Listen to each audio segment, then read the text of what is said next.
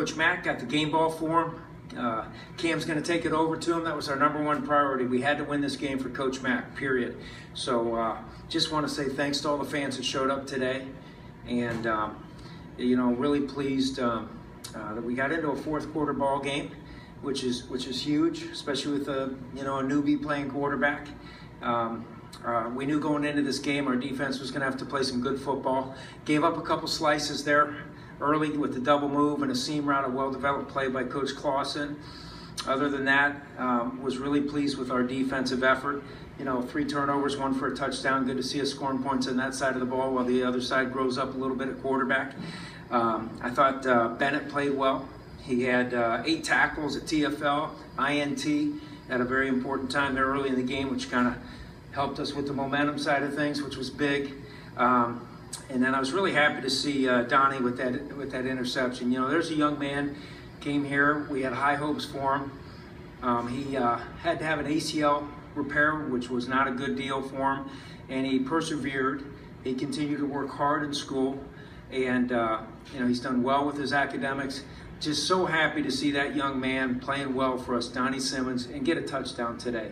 So hats off to Donnie. The areas that I'm always looking at is how we win in the rush differential. That's a big thing for me in this team. We were plus 103 in that area, which was good. I thought our penalties were decent, 30 yards with 4. I was really upset at the end and should have got another touchdown there. Yeah. So we got to be locked in. We're not gonna get away with that when we get into some tighter ball games with some teams down the road. All in all, very good victory, 2-0. Proud of these kids. I was proud of Eric's effort. He wasn't feeling it in that first half yet. We brought him along, and then I started to see some of the things that we recruited, and it was kind of fun to watch right there. So with that, any questions? Please raise your hand and we'll bring a microphone to you. We'll start with Matt in the front row. What specifically did you see from Eric kind of struggling in the first half, and was there anything you or anyone else said to him at halftime to kind of turn that around? No, yeah, not a whole lot. I think he missed a couple throws. He missed a couple reads with the triple option stuff that we put in. And he was more mad at himself than I was mad at him, to be quite honest with you. I could see it in his eyes, so I just said, just keep being the guy we recruited. What was your mistake? He was dead on. He was on top of it. He sailed one over top everybody. We were all like, who's he throwing to? Well, he was saying the same thing to himself when he came off. So he had some freshman moments. That's going to happen. Thank God they didn't hurt us in those crucial situations. But at halftime, I liked his demeanor. I liked his focus. I thought our offensive line did some good things in the third quarter to kind of cool things off for him. And then I saw Eric do some good things. The little sidearm sling down the middle to Brisley.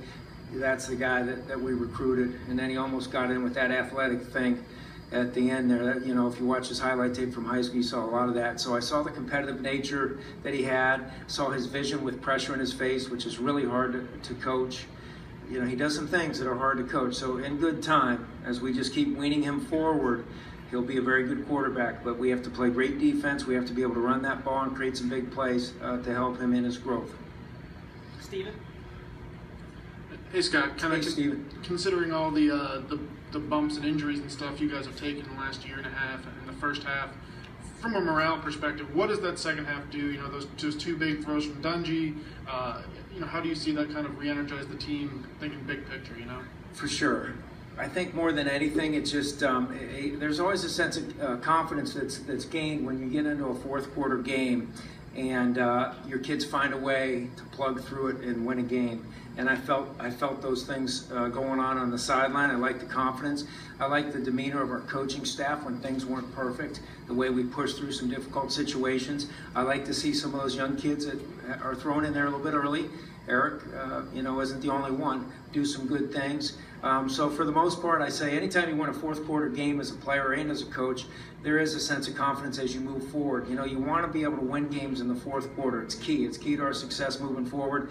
And anytime you can put one of those notches on your belt, you feel really good about it as we go into a game with Central Michigan. Central Michigan's a good football team, played Oklahoma State extremely well. I'm from that conference. I grew up in that conference, that MAC conference, and I got the utmost respect for those folks. Those guys know how to play tough, hard-nosed football, so we'll have our hands full.